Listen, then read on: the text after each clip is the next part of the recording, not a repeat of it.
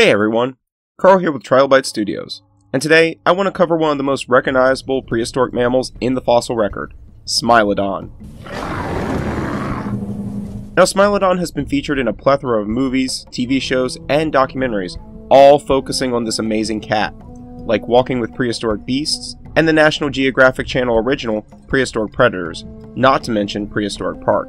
But with so many depictions and each one different from the last, it makes me wonder, what did they really look like? How did they actually live? What did they eat? And what led to their demise? Well, in this episode of TriloBITES, we attempt to answer these questions and more on Smilodon, the king of the Ice Age.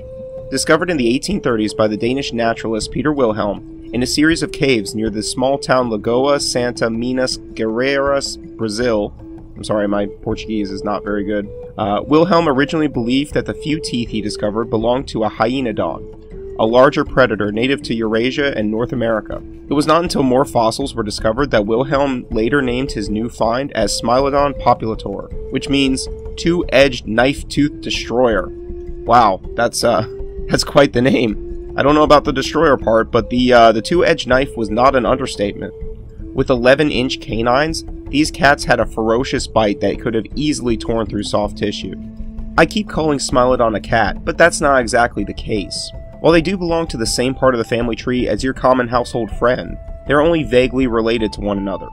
Around 16 million years ago in Africa, both the Smilodon and modern living cats shared a common ancestor. As cats spread out of Africa and into the rest of the world, they split into two groups, the conical tooth cats and the knife-toothed cats. Conical tooth cats are distinguished by the cone-like crown on their teeth, while knife-toothed cats are distinguished by the knife-like edge on their teeth. The common house cat belongs to the conical family, and Smilodon belongs to the knife family. Smilodon itself is separated into three species: Smilodon Fatalis, Smilodon Gracilis, and Smilodon Populator. The northernmost species, and the one that called North America home, is Smilodon Fatalis. This animal roamed the open woodlands and savanna from Alberta, Canada, all the way to Los Angeles, California. It's actually in California where we draw the most information about this cat from tar pits, like the one found at La Brea. Tar pits act as a natural predator trap that to this day still capture and kill predators and prey alike. Prey animals fall into the pits and become trapped. As they struggle to free themselves, the noise attracts predators, which then in turn become trapped as well.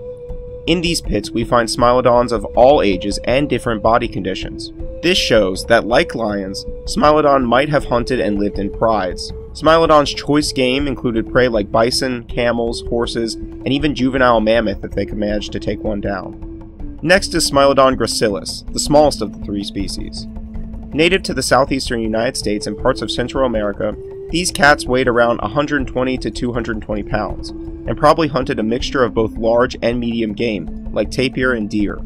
Last is the largest Smilodon, and the first Smilodon ever discovered, Smilodon Populator. The size of a modern lion, this species of Smilodon lived in the savanna of Brazil roughly 2.5 million years ago to 10,000 years ago.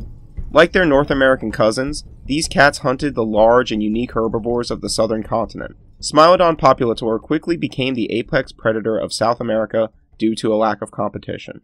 The success of these cats make them a beautiful and deadly addition to the fossil record. Smilodon has captured the human imagination, not only since its discovery, but also when it haunted the dreams of prehistoric man and hunted them from the shadows.